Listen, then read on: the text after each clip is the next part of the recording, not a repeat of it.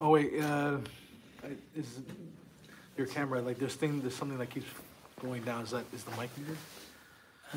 Where is it exactly? On the top, it appears right there on the screen. Let's see. Yeah, see that thing? Oh no, it's good. That's good. Okay, we're rocking, rolling.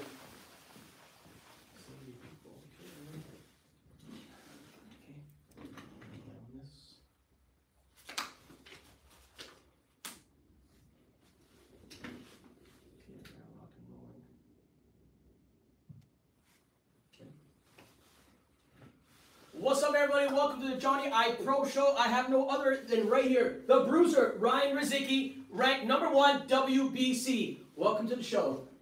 Thanks for having Now, I me. gotta say, congrats to #1 ranked WBC. How does that make you feel? Who's the champion? Exactly. Exactly. Who's the champion? Yeah. Now, all that hard work and dedication just to get #1. So your goal is obviously to become the champ, That's it. Yes. the best in the world. I'm right there now. One more guy to get through Saturday. Exactly. Now, I gotta say now, the WBC final eliminator is this Saturday, correct? Yep. From obviously Nova Scotia, your hometown. It's gonna be in Sydney against Durodola. Yep. Now, how does that similar styles of you and him like just go together? How do you think this fight's gonna plan out? I think it's gonna be over quick. For sure. I think the fight's gonna be over maybe the first round. There you go. And obviously, you're on a 6-win streak, correct? Yeah. And he's on a 7-win streak. So it's like right there. So potentially, if you do win, you see a title shot March, I'm guessing? That's what they're saying, March. That's yeah. what we're saying. Yeah. Okay, so here we go. And his record is what? I think 42-9? 43-9, 40 knockouts. Wow. Yeah. Wow, that's quite, that's... He's a puncher. So through this, like through this whole training camp and stuff, how's the training camp going so far? I've honestly for me I train 365 days a year. There's no really training camp for me. It's just I stay ready all the time. But I've been in the gym now since the beginning of summer. So I've been going hard since the beginning of summer. I had 2 fights, including a North American title fight. So like I'm ready as I could ever be. So it's non-stop go for you. Yeah. Now, like the matchup and stuff as well. Like, is there like, do you think it's gonna be like, is it a perfect matchup for you? Like similar styles? How does the styles of both you guys? Absolutely, because #1 he's a little older, so his legs are, father time. You can't beat father time. So the first thing to go in a fighter is the legs. Yes. Everybody knows that. Look, Muhammad Ali's a good example. Sugar Ray Robinson's a good example. So movers usually are the first guys to slow down, but that's not what Duradol is. He's a plant his feet, come forward kind of guy. So I don't really got to worry about him not being there to hit. He's going to be there to hit, and that's why I'm saying first round. And now this is a homecoming for you, basically. Such a huge fight. Now, how does it feel like? Is there pressure for you going home and fighting at home? I mean, there's always going to be a little pressure at home, but hey, what better place to kill a man or be killed than In your own backyard. Right in your backyard. Exactly. Bury me there. Exactly. Now your last fight was versus Green. Versus Green, like how was that? Were you happy with your performance? I mean, yeah, I was, but like I obviously got hit quite a bit in that fight. I didn't really. I wasn't boxing as much as I could have been because I really wanted to kill that man. He said some things before the fight and it bothered me. It really got to me. So, my whole thing in that fight was just murder the guy. And I kind of neglected my boxing skills because I was so focused on just, punishing him and just walking through him that I got hit a little bit too much. So this fight I'm going to try to sit back a little more, and even though I'm still going to try to knock him out in the first round, I'm going to try to do it a little bit more like strategically. Exactly, in style. Like I say now, previously as well as the gym and stuff, you showed me, I want to talk about this because I was just in amaze. You obviously showed me a clip, it was against somebody from Slovakia, a fighter, and stuff, like explain to me and stuff, because like people love hearing this story. Like especially, I think you told me like, you hit him with a left and right, like broke his ribs and stuff. Can you explain that story to people that know, because this is quite interesting, this is crazy. Yeah, that was my 3rd professional fight, so it was the first one. It was actually the first big fight in Cape Breton in like 40 years. So that was the first professional fight card there in years. So I was headlining it, and they wanted to bring in a pretty good, solid opponent for me. They didn't want to bring in any pushover, so I fought the champion of Slovakia. Wow. I can't remember his record, but he's a good fighter. And I studied him leading up to the fight, and I noticed that he liked to leave his elbows real high. He was a mover, moved left and right, and kind of left his elbows up high. So I knew as soon as I jabbed him to the body, he would have to stop. And when I saw it came in the first round, and I saw the moment, and I jabbed his body, and he stopped. And everything I had, I threw the right hand to the body and left hook to the body. And the right hook split his spleen. It like ripped it into 2.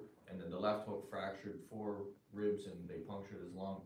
So he like the fight was over immediately. Just done. Done, and him and his team, they only spoke his language. So after the fight was over, they were trying to explain to the commissioner and the ringside doctors if there's something wrong with the fighter. Because I think immediately he was like bleeding out of his mouth, like coming from the inside. Like internal bleeding. Internal That's bleeding. crazy. Yeah, so they were going to send him on the flight back home the next morning, and he ended up missing his flight. And there was something wrong with the guy, so they finally got him to the hospital and found out that his organs were pretty much destroyed. That's crazy. Yeah. So they call you Bruiser for a reason. Yeah. Is there any what is your most memorable fight to date? I mean the last fight was one of them for sure. Laid him out. Yeah, I had a lot of great fights. I had the fight against Oscar Rivas for the world championship. That was You know, that was really heavy duty fight for sure. that was a crazy fight. I gave up pretty much every advantage I could in that fight, but still, and you know, I walked out with a career ahead of me, and he never fought again. Wow, but that sure did put your name on a pedestal for sure. Yeah. That was like a slugfest, It was a 100%. crazy fight. He was one of my favorite fighters to this day. He's on my list of like one of my favorite fighters. And usually you get to fight like basically one of your favorites. That's like Yeah, a surreal moment for sure. Yeah. Now your prediction for Saturday, you're predicting a first round knockout. yeah. That's how hungry you are for that for sure. Like I said, now let's bring it right now to people love when they see this, the modern day Jack Dempsey, as you call yourself. Everybody knows it, obviously, as you showed yourself. Like, what are your similar styles to you and Jack Dempsey do you see? Like he was the first boxer that I ever actually watched on tape fight, and when I saw him right away, like I kind of got creeped out because like he kind of looks like me. His head is shaped like mine. He's built similar. We have the same stats, height, weight, everything. So it was kind of weird. And then the way he moved, like naturally, when I started boxing, I moved the same way naturally. I got low in my legs. I like to bob and weave with my head, come up with the left hook. So like everything that he did, I just kind of did it naturally. So I just kind of like try to emulate his style right from the gate. And then not only that, but the mindset. Like Dempsey, if you read his book or you know Killer. anything about him, he's a killer. Yeah. He always talks about that in his books, and you know he actually had a circus act a lot of people don't know about. And and he had said, I read this, or I can't remember if I read it or someone had told me, but his circus act was he basically boxed with guys off the street, and the thing was if they could last a minute with him, they would get like $1,000. Wow. And somebody had interviewed him. I just can't remember where I read this, but someone had interviewed him about it, like his circus act. This was when he was heavyweight champion of the world, and it was like he was more disappointed if he couldn't break their skull inside of a minute than he would be if he had to give them $1,000. No way, what a mentality. That's the kind of guy he was. So, you know, to the public, he was known as a gentleman, wore dressed up nice, shake everybody's hands, you know, do stuff with the kids, and you know, like a people person. But I know.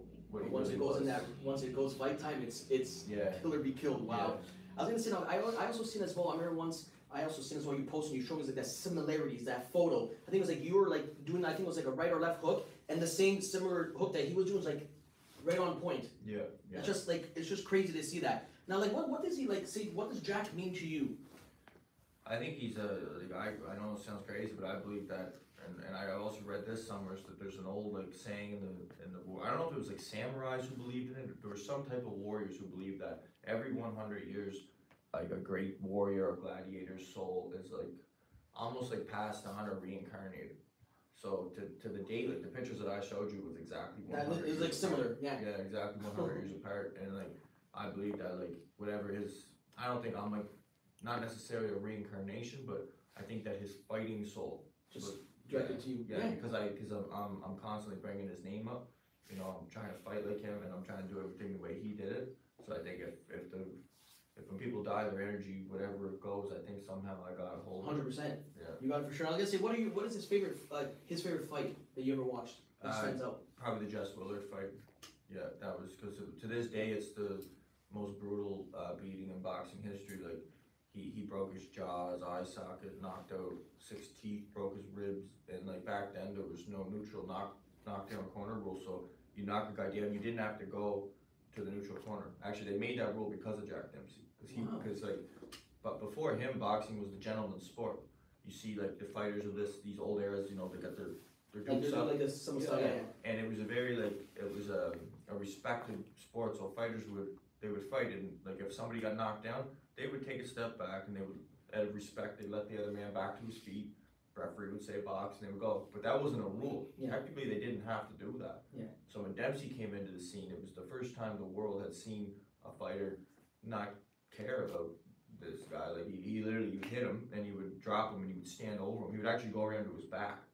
So when the guy got up, he'd hit him from behind. Again, oh wow. Like there's no like, it's kill or be killed. Exactly. There's no going around it. No, like, that's why I love that fight, because he really showed the world like what it means to be like a ruthless fighter. And you know, you respect the guy before the fight, shake his hand before the fight, after the fight, but during the fight, like It's like no. man, it's better his mother cries than my mom. Yeah, exactly.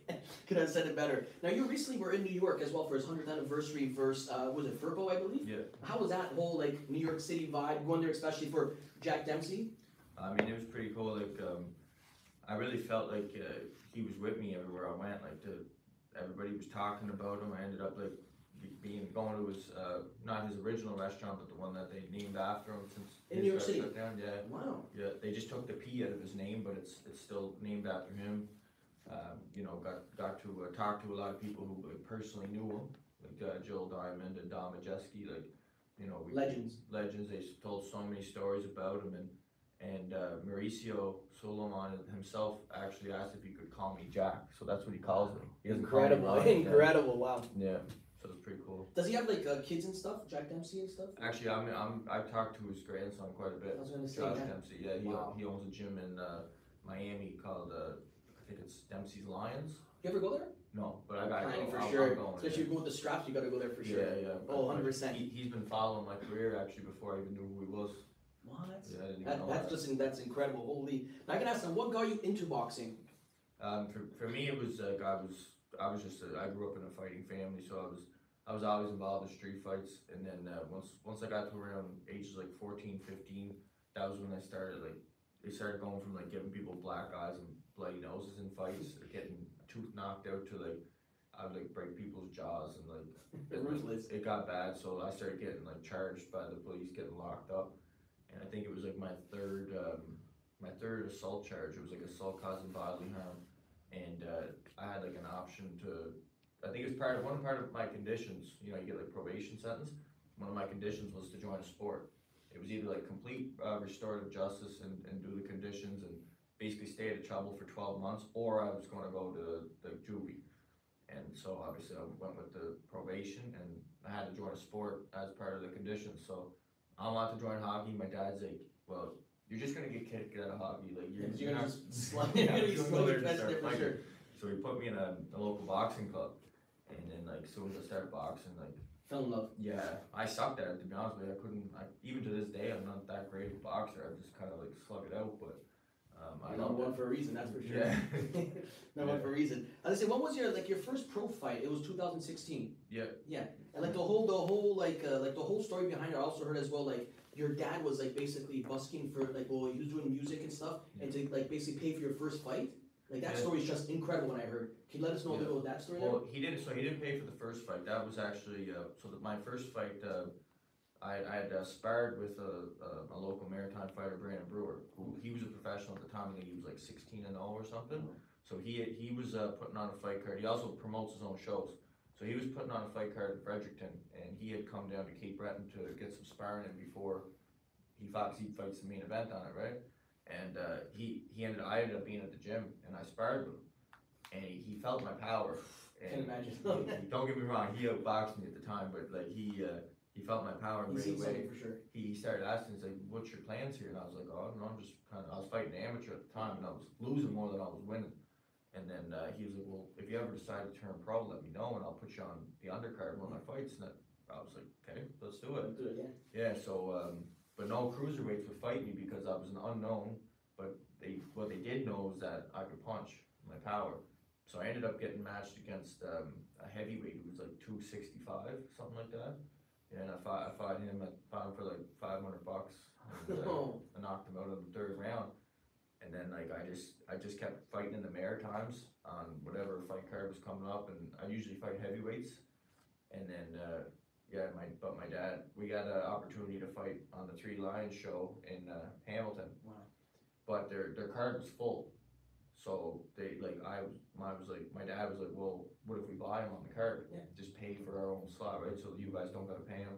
and then, but we needed to come up with the money. Of course. And like, those who know Cape Breton, it's a very poor place, nobody really has any money there, so, my dad was like kind of, at the time, singing, playing guitar in the bar, so at the end of every gig, he would ask the crowd if anybody could chip in, the son's gonna be the next Incredible. world champion, Yeah. and they ended up like, he ended up raising like $3,000 or something, bought my opponent, bought my flights, got me there, and then, when I got there, I told Dan and the boys, I was like, as soon as you guys see me fight, you're gonna offer me a contract, and then sure enough. There you go, and then now you're here. Yeah. Wow, that's like your dad's like the real MVP basically. He is, Wow. So what was your first amateur fight? Like when was that? How old were you? I think I was 15. So I had, like I said, I started boxing. I think it was 15 years old, and I was fighting amateur. I only had 2 amateur fights, but I was still street fighting. Like you couldn't keep me at Yeah, there's trouble, no way, right? yeah. You know. And at that time I was like, damn. Now that I know how to box a little bit, I want to fight even more in the streets. I used to actually have this like red Sydney Boxing Club jacket, and I used to carry on my mouth guard. So you're like Yeah. ready to go at any time? Always, and I just, as soon as the something would break out, I'd put my mouthpiece in. I'm like, okay, I'm gonna work on my boxing now. Yeah. And Right in the street. Wow, this is Yeah. crazy. that ended up getting me in more trouble. I did get charged again, and then I ended up like charged again and again. And like my boxing coach was a correctional officer, and he knew what was going on. Like I come into the gym every weekend with a black eye, Yeah, with so he's like, stitches, what's going on? and he's like, man, you gotta stay out. Like he's like, you can actually do something in boxing. Just stop coming here with like beat up, getting Yeah, into do it street here. fights. Yeah. I didn't listen, and then eventually he had no choice but to suspend me from boxing. So I got my amateur license pulled for 2 years. So I couldn't box from ages like 15 to 17, and I got my license pulled. And during those 2 years, I went from like 160 pounds to 200 pounds, and had about 200 street fights in the process. Holy. So when I came back to boxing at 17, I was still amateur. I started fighting all the super heavyweights around Nova Scotia and inside Canada, and I started like knocking people out. And then yeah, that was like my amateur career. But then once I started fighting like the elites of Canada, then I started to lose because my brawling style just didn't match up for the amateur Yeah. style, right? So it's like different, like more professional, like they're like Yeah, like I fought like a street fighter. Even if you watch my first, 13 pro fights, I never threw a jab. Everything was just, I would just come forward and throw bombs and knock them out. Like I'm at 13-0 with 13 knockouts in my first 13 what do you think pro really fights. switched around for you? You think it's Stevie and like his training? 100% of Yeah, Stevie, 100%. yeah, 100% of Stevie. If I never started getting trained by Stevie, like I would probably be like a 50-50 fighter right now. But now you're complete. I'm getting there. Yeah, for sure. I'm getting there. Let's say, like, who's your toughest opponent to date? If you could think of someone that you fought throughout, not even your amateurs, like pro. You'd like to say Revis because that was Yeah, such a that was a It slugfest. was a slugfest, but my toughest opponent would have actually been, sounds weird because it only went 2 rounds. I knocked him out, but it was a guy named Katag Pliyev. He was from Dagestan, Russia, and it was my 11th pro fight, I think, and he was 5-0 undefeated as a boxer, but we didn't know much about him. And like a week before the fight, I started finding stuff out about this guy. Number 1, he's from Dagestan. Yeah, so it's like, all you do is fight, probably, yes, for sure. Number 2, Anderson Silva, Junior Dos Santos, the Nogueira brothers all had hired him to be in camp to train with him. And I was like, why are they Yeah, hiring why this they guy? have something special, like something's going on, yeah. Then I started finding out he was undefeated in kickboxing. He was on the Russian Olympic wrestling team for 15 years, team captain. What? He was Elite. elite, and he was knocking out dudes in like high level professional boxers. He was sparring them and knocking everybody out. So it was a fight early in my career that was supposed to be a stepping stone fight for me. No, it was It like, was a tough one. I came out, I'll never forget, you can find the fight on YouTube, it's on YouTube, and the first round, the first punch he threw at me, it was the hardest punch I've ever been hit with in my life. You're like, wake up call, like, oh. Buddy, I've been hit with just about anything you can imagine in a street fight, like, I've been hit with baseball bats, crowbars, people have hit me with everything. But that right there. This dude hit me harder than anybody ever hit me. And he broke, that's why I got half an eyebrow missing here, and From that fight. from that fight, he hit me so hard that my whole orbital bone just shattered.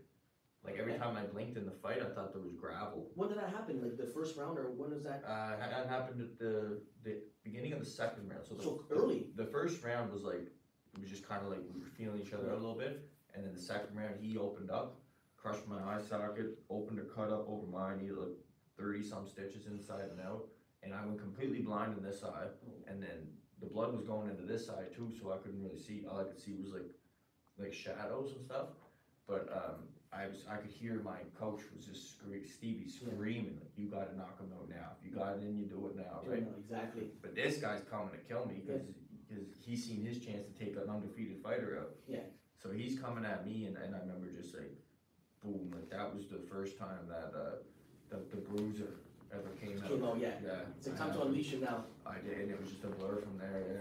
Oh, incredible. Yeah. Now, I was going to say now, just all that right there too, as well just shows your character. Like, what separates you now from other fighters? Number one, that. That's right there, yeah. It came out in the green fight too. You know, it came out in the Rebus fight. I had another fight against former Canadian champion Sylvia Lewis. Like, this is something I have that I don't know if I was born with it or if it came from being in so many like kill or be killed moments in streets. Couple times in street fights, like early on in life, I was in like situations where if I didn't fight back, these dudes were gonna kill me, right? Like, I remember being on the pavement, getting my head stomped, and I'm like, well, I'll find a way up. Like, these guys are gonna kill me. So I think it like triggers some sort of like this ability to like use my rage to just like Get up. Yeah, just get up, and it comes out in boxing fights sometimes. Yeah. But the problem with that is like I had one fight against a guy from Argentina who was just like an elite skilled boxer who, you know, it didn't work because he wasn't there. Like, if you're gonna stand in front of me, and if I snap, the fight's over. Done. Yeah. I don't care who you are. You're not dealing with it. But if I snap and like these guys stay away from me, then they can actually use my rage against me. You know what I mean? Because they're trying, like, they're pacing it, they're getting way back basically. Yeah, like if you're not there to hit and I can't hit you, then it's gonna be tough for me. But if anybody goes like toe to toe with me and then I lose my cool, it's like It's a wrap. It's a wrap. I'm telling you. Like, and normally in boxing, like, anger just makes you make mistakes. It makes you vulnerable to get knocked out. But not me. No, not you for sure. I'll say, how's your training fight for this fight against Duradola on Saturday? Like, it's like one of those fights where if I do everything correct, I'm gonna knock him out in the first round. I know it. Like, if I stick to the game plan and pick my shots carefully, he's not taking it. And if I snap and, you know, we go toe to toe, don't get me wrong, he can punch, so there's a chance he could clip me and knock me out. Like, I'm still a human being. Like, I hit on the chin the right way, I'm gonna go to sleep too. But I believe 9 times out of 10, if I snap and he stands toe to toe with me, then either way the fight's over in the first round. Yeah, guys, you better watch down Saturday. It's gonna be a hell of a fight. Now, I'm gonna say, let's bring it back to, we said Steve Bailey. What does Steve Bailey mean to you? You know, he's to me, he's like he's not just a coach. He's like a brother, in a way, like a father figure, like a mentor, fucking psychologist. Yeah, so you can talk about anything. Yeah, like this stuff I talk about, the rage and all that. Like, this guy knows how to talk to me. He knows what to say. Like, I come into the gym, like, I have to apologize to everybody after fights because during like fight week, I don't mean to, but like, I'm very like quick tempered. Yeah. So like little things can set me out. Like, if you ask me like why you got your hand wraps that color, I'm like, well, snap. What does it matter? Like, I'm fighting to the death on Saturday. Who cares with my freaking hand wraps? Yeah.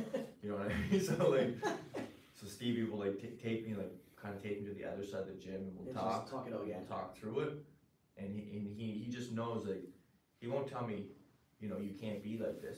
Like, he'll work with it. He knows how to guide it to the right place. This emotions, these, you know, this rage that I have, like, he'll just guide it into the right place. We're using it Saturday, so, you know. And he's more than the coach for sure. Cause I gotta say, like, he speaks highly of you whenever we speak and stuff. Like, very highly of you. Like, he obviously thinks of like you're obviously not even the next big thing. Like, you are like right now the best.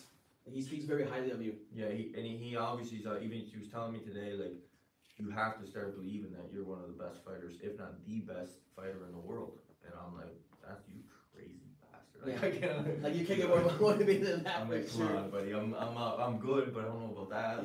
Like, I get I'm a good fighter, but that's. But people see it. Hey, you're number one for a reason. I mean, yeah, but to me, you know, it's still just a number on paper, and I believe that any fighter on any given night can beat any other fighter on any given night. You know what I mean? Like, so anything's possible once you're in there. Duradola might knock me out in the first round. Like, it's a possibility. Hope not, obviously. You know, but it might happen, and like, I didn't believe if you get like a lot of fighters, the problem with fighters is they get delusional. They start to believe their own hype. They start to listen to the media too much. They start to watch their own videos on Instagram too much. Because we don't forget this stuff is all chopped up and edited. Like, Of course. you know what I mean? The best 10 seconds out of like that whole hour, Yeah, basically. it's not real. It's not real. All this stuff you're watching is not real. So it's like, you know, one punch in the chin. You could come across right now and hit me in the chin. You hit me in the right spot at the right time, buddy. Over. It's this reality. Yeah, exactly. I've seen the toughest guys in the streets get knocked out by nobody's drunk in a bar. Just right spot, right time. It happens. So you can't get too high on yourself. You can't think you're better than anybody because, like I said, on any given night, the upsets happen. Yeah. I was gonna say now, like now we're gonna still bring it in with the West End, the gym itself, the facility, obviously top tier. But how about the team? You have like you have Josh Wagner, you have Lucas Body, you just have like the whole cast there. Like I call the Avengers because everybody's so good. Like Steve Rolls. Like how is it like fighting and training with those guys? Yeah, it's great. Like being surrounded with people who are, you know, they're also trying to be the best they can be, and everybody's got a goal here. Exactly. You know, whether it be trying to become a world champion or just trying to, you know, make some money at it. But everybody's a fighter in there, and you can't take that from them. Nobody's like I don't think anybody's better than anyone else. You know, if somebody would say because I got a #1 ranking that I'm better than Jake, or I'm better than, like, I'll put them right on their spot. No, that's not how it works. We're all just fighters trying to make a living. Exactly. Can have said a bit of there. Now, if it's not training, like, what do you like? What does Ryan like to do on his spare time? Hunt. Hunt. Yeah, like I cannot wait to get home to get some hunting in. That's like your passion. Yeah, I freaking love it. I just like to eat what I kill and kill what I eat. Exactly, like you're saying, eating there. Like, how important is nutrition and diet for you?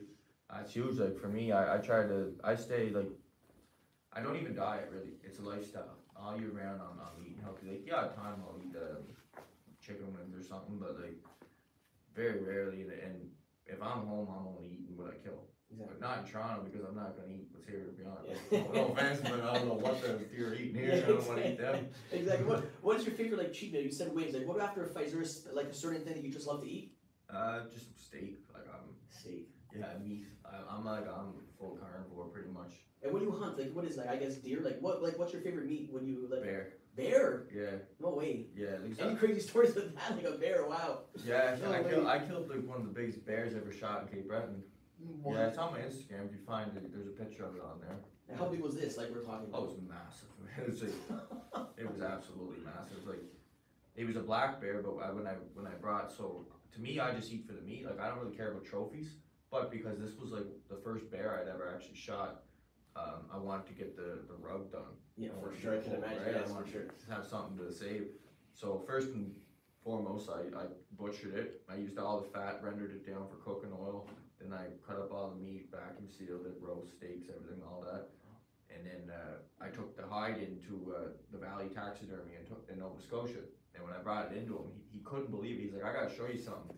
And he showed me a grizzly bear that someone had brought in down that they shot over in Alaska or someplace, right? And my bear was the same size as the grizzly bear, a black bear. And black bears are not, they're supposed to be small. So you got like the big beast. He was a monster. This bear was eating other bears. Yeah. There's no way. I was gonna say now as well, like how do you deal with like say like setbacks or just like a setback, like after like say after Rivas, you say your first loss, like how do you deal with setbacks? Is it even a setback or you just think about like the next fight on? You know what, I think this is when I go back into my mentality from the streets because I had about 200 plus, 200, no more than 250, no less than 200 street fights. And I got the scars to prove it and you know, It's nothing new. This really happened, so out of those fights, let me tell you, I didn't win them all. Yeah, exactly. So it's like there's nothing new to you. No, so I go back there and it was like, you know, if I got beat up on a Saturday night, but next Saturday I'm right back looking for those guys. You're back in there. Yeah, I'm looking for the guys who beat me up. So it's like boxing, if before I get too low on a loss, I just remember like, you know, it's just a fight game. You know, you're gonna win some, you're gonna lose some. Exactly. And then the worst injury, is it from that fight? Because I seen like, was it from the Rivas fight there, like you're in a hospital bed, like all like, although you're happy, you're still on the high because you're like, what's it called? Like, is there like a certain, is that the worst that happened to you basically after a fight? No. After a fight or boxing fight? After like a boxing fight. After a boxing fight, the Rivas was a rough one. Like Steve, you tell you the story. If he's ever interviewed about it, so he was the only one that was was on the hospital trip there. So people see me at the afterwards, Exactly. but on the way to the hospital, it was some scary moments. Like I was having kidney failure, my brain was swollen. From that fight. Oh yeah, like there was debate about like taking off a piece of my skull. I'm pretty sure because my brain was completely swollen. Like, oh yeah, and my muscles were shutting down. They had to give me morphine to like even get an IV in me because my body was like convulsing and stuff. I don't remember any of this. Yeah, either. exactly. Wow, that's incredible. When I started coming around at like Stevie, I just remember the first thing I remember after that fight. I remember leaving the ring, and then I remember being in the dressing room. I actually remember Arthur Betterbeeve being in my dressing room telling me how great of a warrior I was. You know? Madness, yeah, crazy. And then next thing you know, I was just like waking up, and Stevie had his hand on my shoulder, and I was just like, whoa, kind of like what's going on? Right? IV was like there was blood everywhere because they couldn't get the IV in because like my body was convulsing and stuff. And then he's just like, "You're good, buddy. You're gonna be good." And I was like, "All right." I thought I was gone there for a minute, but this happened a couple times after fights. It happened after the Peralta fight. I had a seizure and all this From stuff. fighting? Oh yeah. Wow. Yeah, Is yeah. it because like the shots to the head? Shots to the head, swollen brain, no oxygen getting to your brain. Yeah, yeah. My career was supposed to be over multiple times. And now you're here. They don't call you the bruiser for no reason. No, I honestly keep getting stronger. And like the more I get hit, I seem like the more weedy I actually get. It's like the opposite. Modern day Jack Dempsey. This is incredible. I'll say, how do you handle like the pressure, the expectation of being just like a professional boxer and athlete? You know, it's just, although I'm a professional now, I have to kind of carry myself a little bit differently, but I just see it like I'm a modern day gladiator. You know, if you put me 2,000 years ago, I would be in a coliseum with a sword fighting a lion. I really would. You know, if it was 100 years ago, I was Jack Dempsey. You know, 50 years before that, I was John L. Sullivan. You know, 100 years from now, when I'm long gone dead, I'm fighting robots. you're made for this for sure. What goes through your mind like just before the fight? Like say like right to like Ryan, like you're just about to go right through just into the ring. What goes through your mind? I'm gonna kill this man, and I'm ready to die to kill him.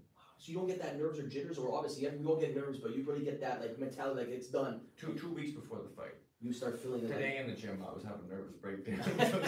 Sarah and Stevie were like, give me a talk before training, because like, I'm human 2 weeks before the fight, but like, once the fight day comes, I'm not even there. And the weigh-ins and stuff. I've accepted everything that's gonna happen. I'm like, you know what, there's no better way to die than do it right here in the middle of the ring. Crazy. Where's your favorite like place to fight at? Is it back home in Nova Scotia?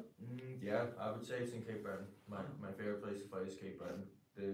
Like where I grow up, like it's a different kind of area. People there are just fighting is life for a lot of people. That's all people talk about. You go to a bar, like they're looking at your knuckles to make sure that you're hardened. You know, when somebody shakes your hand, they're looking at your hands to see how many fights you've been in. They're looking at your face, how many scars you got. Nobody cares how much money you have. No one cares what you drive. No one cares if you have enough balls, basically. Yeah, they want to know. Yeah, if you're a fighter or not. So how Cape Breton and stuff, like what's the population? Is it quite big or everybody knows everybody? Everyone knows everybody. So when you go there, you're top for sure. Yeah. They know you for sure. Whether good or bad, I've always been known for something. Exactly. I was gonna say now, what is it like? Is there a dream location for you? Like, is there like, say if you could just dream out there, like what? Probably Vegas to fight, basically. Because the championship fight, where would you actually think that would be if you could surpass it on Saturday? You know, if I can pick where it is, I would say I would love for it to be Madison Square Garden, definitely.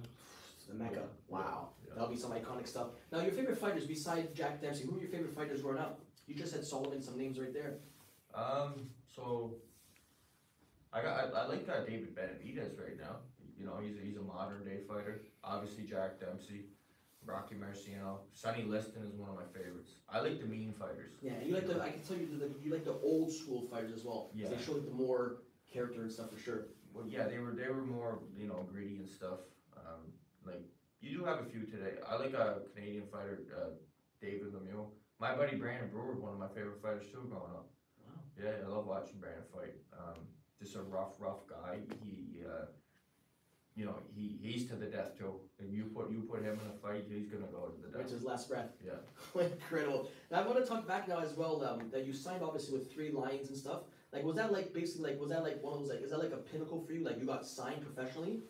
Yeah, that was huge. Like, you know, never in a million years did I think that was gonna happen. And then, you know, it happened. And then a huge goal of mine. Once I actually started getting into the pros, once I started winning and stuff, like I didn't have much confidence in boxing. I didn't think that I was gonna do anything special in the beginning. I wasn't claiming I was gonna be world champion. I just was claiming that I was gonna be a prize fighter. That's what I cared about, just being a prize fighter. And my dad, I don't remember this, but he says that my goal was to win 10 in a row. I was like, once I get to 10 and 0, I don't care if I lose my next 30. Yeah. I just wanted to win 10 in a It's a row. bucket list. Yeah, because in the amateurs I was losing like 3, win 1, lose 2, win 1, right? So, but once I had gotten signed with Three Lions Promotions, I remember they asked me like, "What's your goals?" And I was like, "Well, you know, one day I'd love to like challenge for the Canadian title, cruiserweight Canadian title." And next thing you know, they got me. That was my first fight signed with them. I fought a guy, Abokan Bakby, and he was 8-0 at the time, undefeated, and he was supposed to be the next big thing to come into Canada. And I was 7-0 at the time, 7 knockouts. And I fought him for the first. It was a main event. It was in Hamilton, and that was my first fight signed with him.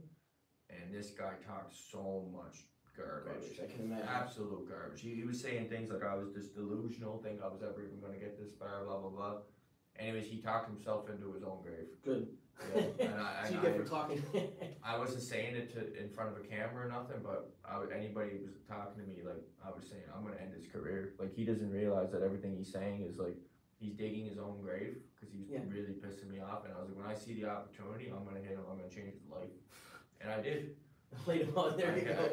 He was never the same guy after I knocked him out. And I gotta say, on the Oscar Rivas fight as well, I've read into it and stuff that he was way heavier than you were. Mm-hmm. Now, how'd you like take that fight? Like, I just put it in my head that I was Jack Dempsey and he was Jess Willard. Like, when Jack Dempsey fought Willard, he gave up like 45 pounds, 45, 50 pounds.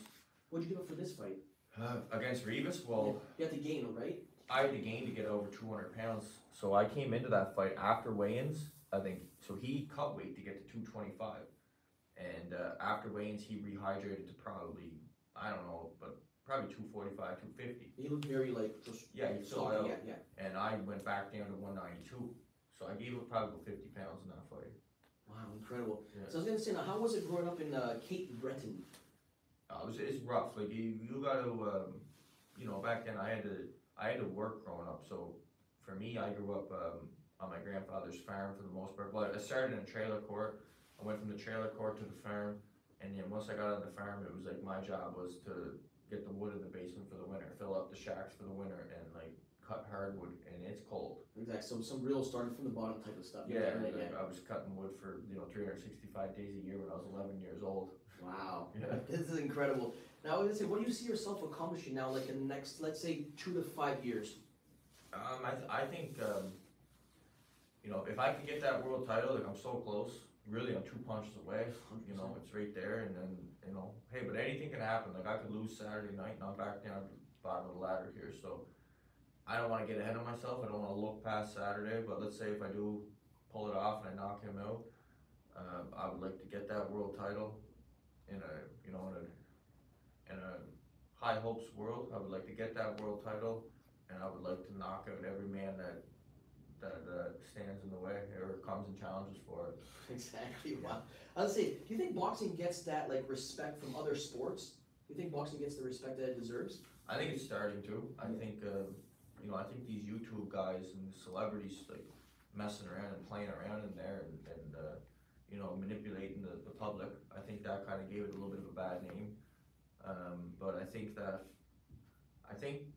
boxing needs somebody like me to and I'm not trying to, you know, sound arrogant or, you know, egotistical or anything, but I really believe that boxing needs someone like me to basically show the world that this is the modern day gladiators. This is how they're supposed to be. Like, Yeah, I know MMA is brutal too. Guys get their arms snapped and stuff, but boxing there's more deaths. Yeah. But if you want to risk your life in combat sports, go to professional boxing. And I don't mean celebrity YouTube, you know, Influencers, nonsense stuff. I'm talking real prize fighting. You know, you look in club cards, guys die all the time because it's just pure trauma to the head. Yeah. You're not in there like there's no way you can hold and get a break. You can't go to the ground and take a breather. And I'm not knocking MMA. That's just as brutal, if not more brutal in its own way. But boxing's always right to the head. You're taking it's just non-stop punishment to the brain, to the body, to the organs. So like, there's nowhere to go. You get dropped and knocked out. You're back on your feet. There's a referee go to say, box, and this guy's coming to kill you again right away. Right away. Like, there's nowhere to go. Yeah, exactly. You know? So your life is on the line every time you get in there. It's the closest thing you can get to like modern day gladiators in a Coliseum fighting. So, and I think that the world needs to be reminded of that. And that's what I think I'm here for. Exactly. You know? As I say, is there any, like, you're just reminding them, is there any, like, advice for, like, upcoming fighters that look at you, just in general, just be like, wow, like they like the path that, as a boxer, professional boxer, like, you're going to, and they just look at you and stuff, like, the youngins that just wanna, need advice. Any advice for the future? You know, and I couldn't give any advice to except for the kids that are coming out of freaking juvies and and stuff like that. Like, As real as it gets, yeah. I think that the athletes, because I don't look at myself like an athlete. I don't look at myself like a boxer. I'm like that fighter that got saved by boxing. If it wasn't for boxing, I would have been dead long ago. My whole goal in life was to, once I found out that I was a fighter, once I learned that this is like the only thing in life I wanted to do, I was just fighting to the death even before I knew what boxing was. You know what I mean? It's just nobody could get me there. Yeah, Nobody could get me there in the street. So I started boxing to challenge tougher people to get me there.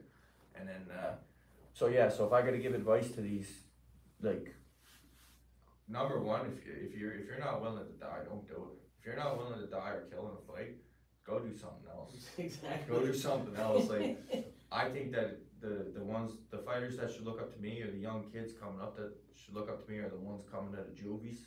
They're the ones who found boxing. I know you can still do something with your life. Yeah, and then they can turn violence into something like actually beautiful. Like, really, like, it's like, I took this like violence that was gonna get me killed or kill people in the streets, and I put it into like something to make money and inspire other people like me. You know what I mean? Couldn't have said it better there. What is the like most valuable lesson that boxing taught you? Control, because like, you know, like, people piss me off. There's no question about it. We live in such a weird world where people are just weird, and they want to like say anything push, stupid. Yeah. They want to just push their stupid beliefs onto everybody, and if you don't believe, you're automatically like, you're either a freaking hater or a racist or you're this Or or something. You're something. something stupid, right? And like, these type of people, like, if it wasn't for boxing and they approached me, and not on this stuff, in real life, I would smash their I can imagine, I'd yeah. smash their They're just freaking they're skulls. basically tough guys behind the Yeah. film screen. Yeah, that's what it is. What boxing taught me is like, you know, you could have someone come in right now and they could just like completely slander me and go on and this and that, and I'll just be like, well, I gotta go train. I gotta try Get to my put fix. something. Yeah, exactly. You know, I got something to prove here a little bit bigger than what you mean. Yeah. But if it wasn't for boxing, It's like they can't even step into your shoes for not even a second. no, but that's okay. You gotta kind of humble yourself and realize like, and also it's like, once you have this ability, like, it's like, not to sound arrogant or nothing, but it's like taking candy from a baby, and it's like they don't know. They don't know exactly. It's like when a little kid comes up to you, like a small little child, right, and they punch you. You're not just gonna smash the kid. Exactly. 'Cause they don't know what they don't know. They don't know. Yeah, They're just a yeah. kid. Yeah. I mean, what keeps you motivated? To all that. All that, exactly. All that. Exactly. I was gonna say, now let's do this. Now let's run up the MGM recently did their top 10 best boxers of all time. I want to run through 10 to 1, and let's see if you agree or whatever. Like, say if you want to switch whatever, one of them. So, top 10. At number 10, they have Willie Pep. At number 10. Will of the Wisp. Yeah, at number 9, they have Henry Armstrong. Yeah. At number 8, they have Roberto Duran. Number 7, they have your favorite, Jack Dempsey. Yeah. And then number 6, they have Manny Pacquiao. Now it's getting a little more new school. They have number 5, they have Mayweather. And then number 4, they have Rocky Marciano, sorry. And then number 3, they have Sugar Ray. Number 2, they have Joe Louis. And number 1, they have Muhammad Ali. I knew they were gonna put Ali number 1. Yeah, I don't know. They have Muhammad Ali as number 1. Like, in my opinions, like, I get like he was like, it's Muhammad Ali, right? It's like he is. But I don't know. I think that there might have been better boxers than Muhammad Ali. It's just that time frame or whatever. I'm guessing. This is the thing here. All these fighters all had promoters. They all had writers. They all had media behind them. There's fighters out there. I'll tell you, right? You can look at it. You can look on your computer right now. Sugar Ray Robinson, for example, they got him number 3. Sugar Ray's number 3. Yeah. So Sugar Ray Robinson fight a fighter in his prime by the name of Ralph Tiger Jones, who was actually a police officer who had a record of like maybe 30-some wins, 20-some losses. It's supposed to be an easy night for Ray Robinson. Ralph Tiger Jones beat him from pillar to post. Easy work for him. But they don't talk about it that much. They don't talk about that guy though. Okay. And then Ray Robinson lost. Like, this guy beat him, one of his losses on his record. And then Ray Robinson went on, won the middleweight championship of the world from Jake LaMotta, and would never give Ralph Tiger Jones a return fight. But you've never heard of Ralph Tiger Jones. Exactly. Nobody did. So that list is all the people who had the media behind them. Exactly. It's very political. Boxing's huge. Boxing's Yeah. all politics. Yeah, that's what I mean. It's like, especially last fight as well. You see when it was Fury against well, what's his name? His from the UFC. Francis. Yeah. Ngannou? Like I don't know. Yeah. It just seems very political. Like it's like I don't understand. Fury lost that fight. Yeah, like Absolutely. there's no way. It just seems very political. Yeah. Like have you ever seen like any fight? Well, obviously you knock everybody out. Like one fight was just like how like.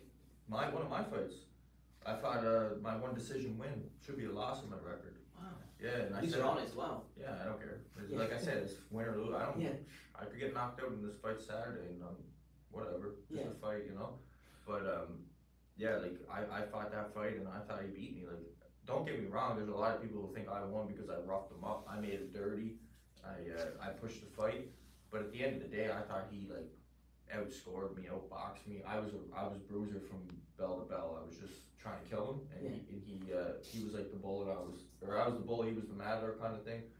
So I thought he applied his game plan better. He outboxed me. My whole thing was to put him on the floor, and I didn't do what I was looking to do. So for me, I lost the fight, and then I got the fight because at the end of the day, it was in my hometown, my promoters, judges, everything. So you think there's always a little extra Of course, I was there. I experienced both sides of it. Also, the Rivas fight. Yeah, I seen that Rivas. So there's no way. Like you were like that was a slugfest, but you showed a heart. You're going at it. I thought You're I going won at that it. fight. Yeah. I thought I lost the one I won, and I Yeah. thought I won the one I lost. My two decisions on my Now, record. if you won Rivas, do you think it would have been like like a whole different like? My path would have been completely different. But you know what? At the end of the day, like I said, I was a fan of Rivas, and I was happy for him. I'll never forget when they announced that decision. My heart was like, oh man, damn, I came this close to This winning close. the world title. Like I was almost champion of the world. As somebody you actually like, yeah. But at the Okay. same time, as soon as I just accepted it, and I remember walking towards Stevie, he was holding the ropes. So this is one of my last memories before like the hospital, and like I just remember like looking back in the ring and seeing Rivas with the belt, and he was beat. Yeah, he was for beat, sure, yeah. right? And I knew he was never gonna fight again. I knew right there, and I didn't know if I was ever gonna fight again Yeah. because it was one of those fights where You I guys felt let like it all out. we were both like just beaten, you know, like we were both to the death in that. And he probably thought it was an easy walk in the park for sure. Oh, for sure he did. He's Yeah. like, what's going on here for Yeah. sure? But you know what? Like I was happy for him Yeah. because I knew his story, and I knew like he was involved in the politics thing, like where they would never give him a shot. Tyson Fury wanted nothing to do with that guy. Wilder wanted nothing. Like nobody wanted to fight Yeah, him. you were in there. You stepped in there. Wow, incredible. But they wouldn't. He wasn't gonna get that shot. You know what I mean? And then finally he got it and he won. And of course, I just took myself out of it, and I was like, damn, good for him. Like he got that freaking fight, you know. And then I left, and that was that. Like two warriors going at it. So I think you show respect. Yeah. And what your personal? We're about to wrap this up very soon. Now your personal goals in boxing to become world champion. That's the goal. It is right now. Like I said, when I first started, it was just be a prize fighter, you know. Right now, because the world title's right there, and it kind of has to be my Has to goal. be. Has to be. It has to be 100%. my goal. If it's not, then I'm not going to get it. So I have to focus on that right now. So right now, it's getting that world title. But currently, Duradol, the first round. That's your goal for Saturday, sure. We're talking hours away, right? Exactly. How important is legacy to you? Oh, it's huge. Yeah. It's huge. And like I said, I think that my whole purpose here is to show the world what a prize fighter really is. Not a YouTuber, not somebody who pretends. Actual fighter. I mean a fighter who boxing literally saved them, took them from nothing and made them something, and that's what I'm here for. That's good. That's why we're here to hear this story. Incredible. I'm gonna say as well, like, what does the sport of boxing like mean to you? We all know it saved your life, literally. Mhm. What does it mean to you, boxing? It's like boxing's like a gift for people. You know, it's like I said, people like me who were growing up and they were on this one-way track to self-destruction. Like if it wasn't for boxing, boxing's like a god. Let's put it that way. It's like a religion. Savior for you. It's a savior. It's like I thank every day. I thank boxing every day. I thank boxing and Jack Dempsey because if it wasn't for those two things, I wouldn't be here. Like in the very beginning, there's many other things. There's many other people I'd have to thank and stuff like that. But those are the roots. You know what I That mean? got you where you are right now. For sure. Incredible. What do you see yourself doing after boxing? Damn, I don't know. Open your own, like, maybe like to train, would you like to go, like, step in like how Stevie is, would you like to train, or? I mean, no, I would never be able to train No, fighters yeah. like Stevie's. You're like, let's go, let's go get scared. But no, one day I'd definitely like to open up a gym back home in Cape Breton, and because that gym that I started and saved a lot of people like me. It's a rough place, like I said, and a lot of kids coming up there are going down a one-way track to Similar nowhere. paths, yeah. Similar path, and there's no gym right now that's like a place for them to go. So I think once it's all said and done, if I make it out of this alive, then I'll probably reopen the old club. Yeah. Just name it after you or somewhat, yeah. Maybe just the original name. Original name, yeah. Yeah. Well, okay. Now, when it's all set and done, what do you want the fans to remember Ryan Rozicki as? The most violent fighter that ever lived. Couldn't have said it better. Guys, this Saturday, it's live from Sydney, Nova Scotia. The Bruiser, Ryan Rozicki, right here versus Duradola. It's going to be an absolute, I hope it's going to be a one-round knockout for I you. hope so. It could be a 12-round war. We'll see. Who knows, guys? If you go either way, guys, thanks for tuning in live. It's Johnny I Pro Show with WBC's ranked #1. Watch him live this Saturday. See you later. Good. Good.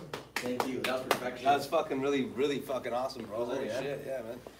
Are you native, bro? You have part native in you? Let's save it. No, my cousin's native, but not me. Okay, so we're gonna save it.